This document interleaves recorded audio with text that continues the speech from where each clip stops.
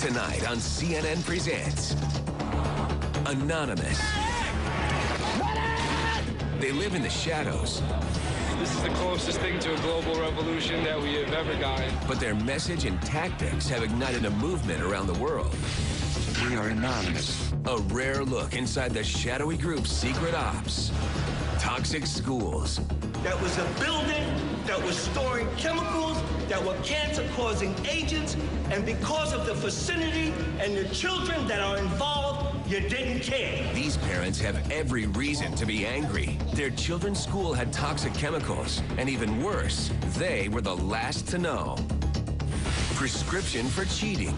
They read our x-rays, but a CNN investigation reveals a disturbing question over the certification of many radiologists. Isn't it cheating? Revealing investigations, fascinating characters, stories with impact. This is CNN Presents, with your hosts tonight, Brooke Baldwin and Dr. Sanjay Gupta.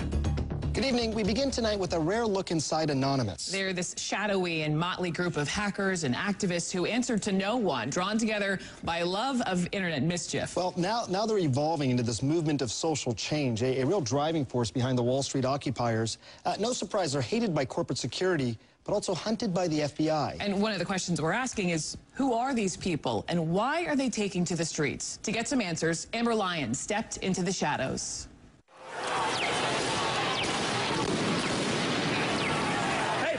Back up. It's a dark and disturbing vision. A world where riot police attack with impunity. What happened? He got shot. Get back. Where democracy is corrupted by greed and dissent is crushed. That's how Anonymous sees America. And they say that's why they're fighting back. We are Legion. We do not forgive. We do not forget.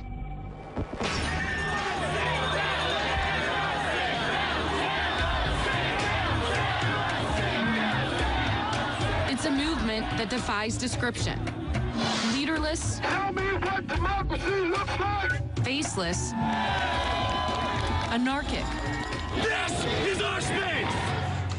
A loose collective born on the internet, Anonymous has no official members and no hierarchy.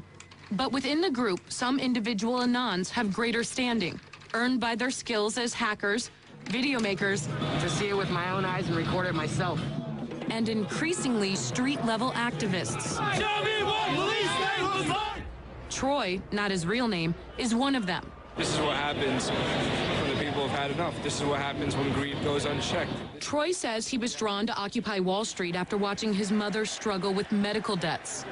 He himself is working 2 jobs to make ends meet, despite having a college degree. You kind of just lose track of days, lose track of time, but it's worth it. It's all worth it. We met him at the Occupy Wall Street camp at Zuccotti Park. There's no specific person that talks for us. It's more like a hive, you know, an idea is brought up and whoever agrees with it, if the overwhelming majority of people that agree with it, then we go with it. So we're following Troy, and he's been out here policing, kind of making sure that all of these protesters are getting along with the community and not causing any problems. We're handling internal affairs as far as damage control within the community, making sure that everybody's respecting the local small businesses around here. How's it going? But he's not just watching over the protests. He's also watching the police. Part of the evolution of Anonymous from hackers to activists. Anonymous was born a decade ago in one of the weirdest and darkest corners of the internet, an anything-goes image board called 4chan. 4chan users post anonymously, and the name stuck. We do not forgive. The group adopted a distinct identity and its own symbolism. A mask taken from the movie V for Vendetta, a retelling of the story of the English rebel Guy Fawkes and his plot to blow up the House of Lords in 1605. Instead of gunpowder, Anonymous uses the internet. Anonymous attacks its targets by flooding and crashing corporate and government websites, or digging up and publicizing highly embarrassing information. It's called trolling. They troll targets out of genuine outrage, but also just for fun. LULZ, it's a kind of pluralization and bastardization of laugh out loud. New York University professor Gabriella Coleman has been watching Anonymous for years. It's a term that kind of denotes this sort of pleasure, humor, laughter, everything from something which is quite playful, harmless, to engaging in a kind of full-fledged trolling attack that humiliates. Anonymous's campaigns, known as operations or ops, can be dramatic.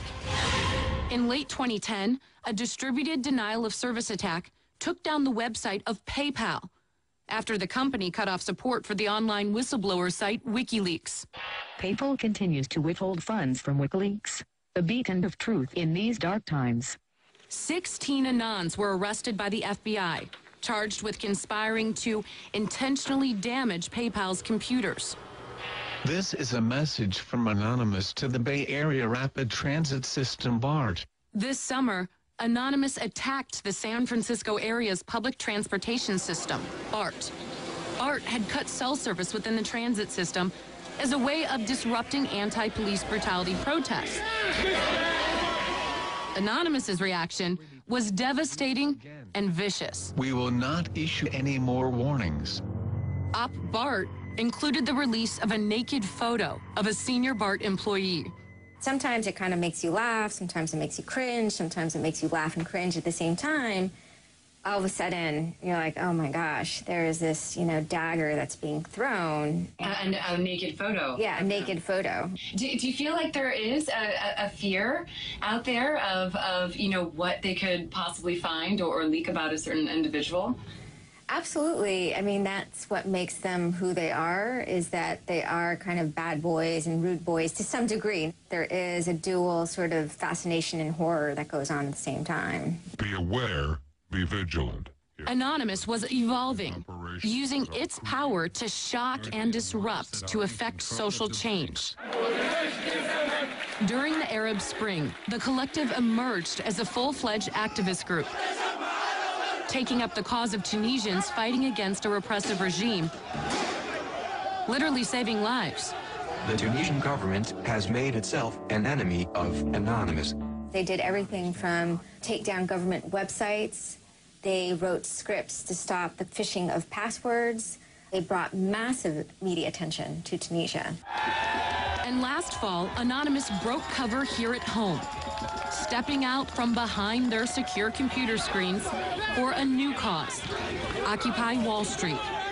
There is a revolution brewing. Suddenly, the symbols of Anonymous were everywhere, in flags, masks, banners. We are the 99%! When we return, pepper spray and Anonymous strikes back. How are they getting personal information of these officers? I'd rather not say.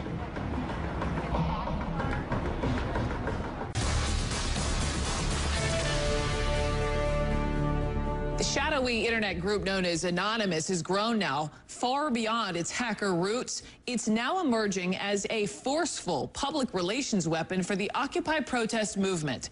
Amber Lyon takes you inside Anonymous. We are Anonymous. Anonymous likens itself to the Air Force of the Occupy movement. Everyone, everywhere will be occupying their towns, their capitals, and other public spaces.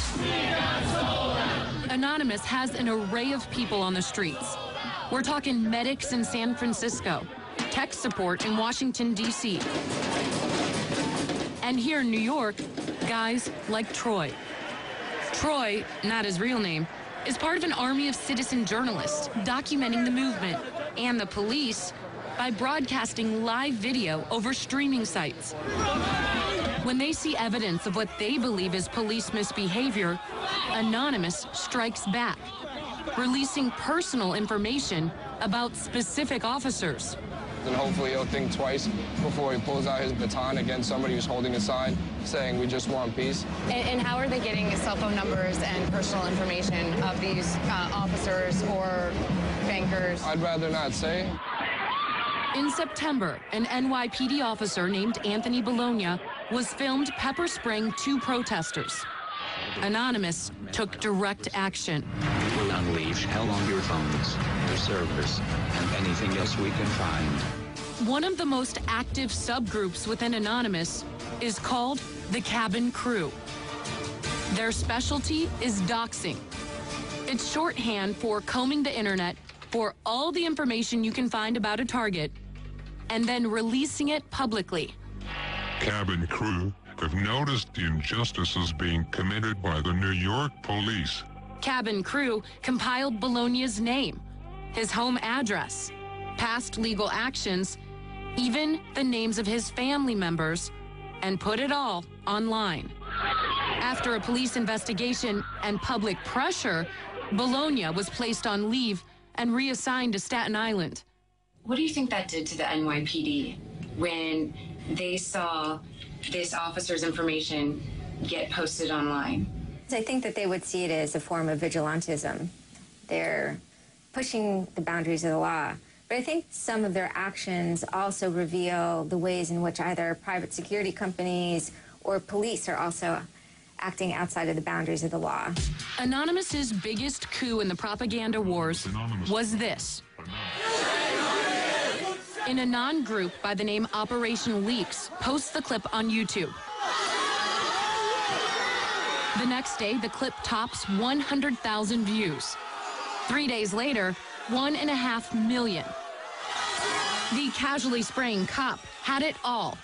It was outrageous, ridiculous, lulzy, and effective. Police in riot gear sprayed students. Pepper spraying student protesters. The incident was picked up by the mainstream media and replayed over and over again. Nice shopping.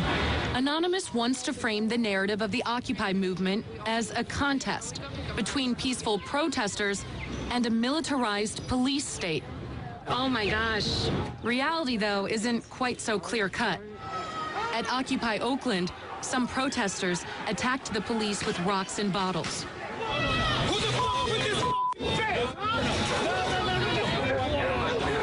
Others erupted in a fury after the city tore down their encampment. They're getting a little heated. Some people are trying to tear down this fence and head into the main area, but others are trying to keep them quiet and calm so that the police don't have to get re-involved. I need some help. We need some more help over here. You're f***ing willing to fight us, but not the police? They fight the police. And you're doing their job.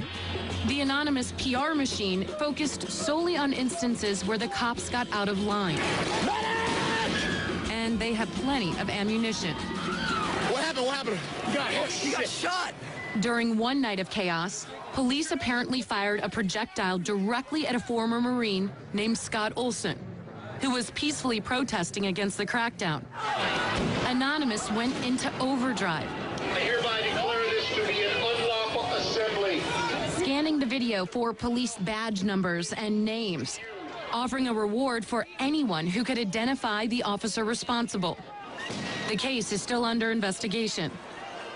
The Department of Homeland Security has put out several alerts to law enforcement and corporate security focused mainly on the group's hacking activities. And the FBI has made more than a dozen arrests. We're living in a police state. But there's no indication that has cramped Anonymous's style. Their latest op? Merry Christmas and a Happy New Year to all on planet Earth. On Christmas Day, members crashed the website of a security research company, hacking its client list along with their credit card numbers in order to steal $1 million for donations to charity. We are Anonymous. Expect us. And our correspondent Amber Lyon now joins us here in studio. A little frightening, yeah, a little scary. Slightly, especially for law enforcement in many aspects. You know, I got to ask, so what if they get it wrong? What if they put up some personal information that is inaccurate? Do they have any accountability? There's very little accountability because of the way Anonymous is organized. Anyone can claim to be anonymous. There's also a lot of extreme outliers. And you know, law enforcement is intimidated by Anonymous. We tried to get an interview with anyone federally or locally, and they refused to send an officer forward kind of to the chopping block because they feared that if this officer appeared on camera, they could become a target of Anonymous. All right, Amber, thanks so much. Great you. story. And coming up, is it possible that schools could be making... Thank you. Amber, thanks so much. Great story. And coming up, is it possible that schools could be making... Amber, thanks so much. Great story. And coming up, is it possible that schools could be making